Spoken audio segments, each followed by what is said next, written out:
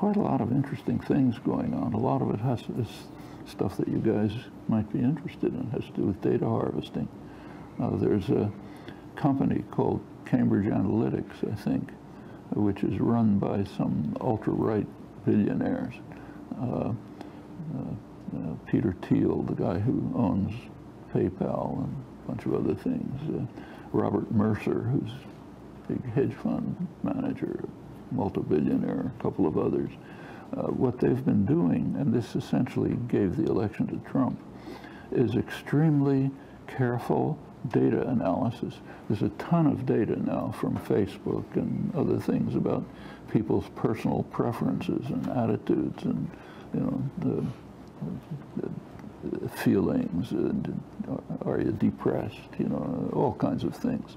And what they're doing is looking carefully at this data and analyzing it to see if you can find small numbers of people in particular areas who are vulnerable to one or another form of manipulation. And what they're doing is trying to say, look, if they're kind of tend to be liberal, try to get them to get so disillusioned that they won't vote.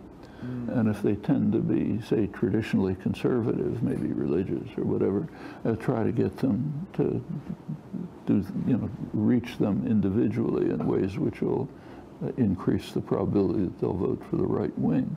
This has small effects, but the elections are won on very small effects. Like Trump's, as you know, Trump lost the popular vote, but by a couple of million. But in particular counties that made the difference, a couple of 100,000 votes shifted the election. In England, Brexit was the same. They estimate about maybe 600,000 votes. The whole country's switched it. Now these companies using, you know, a lot of complicated data processing and statistics and so on are working on ways to try to control the electoral process. I mean, this is way more important than any of the nonsense about the Russian hacking. That's all garbage. But this stuff is real, and it's right in front of our eyes. It's the people we know, you know, MIT students going off to work in these things. And it has a big effect on controlling formal democratic systems. They feel, this is Steve Bannon, this is his image of how you control the world, you know.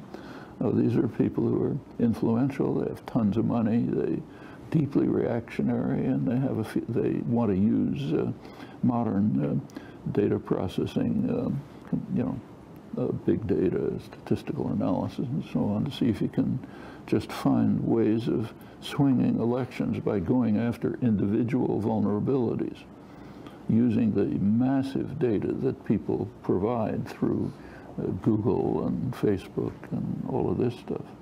I mean, Google and the rest of them use it for advertisers, so that advertisers can go after you individually and say, you know, like, you know, you try to get a book on Amazon and they suggest 10 other books you ought to buy because they've got so much information on you that they think maybe I can sort of sell this one. That's going on all the time, but here it's right in the middle of the political system. And it's really significant, quite unlike the Russian hacking story. This is real, you know? And it's not very far from us. In fact, it's happening right here, you know. And there are things that can be done about that, you know, like exposing it, for one thing. These should be live issues, I think, among students. Do we want to devote our lives to destroying democracy? Well, maybe. You know.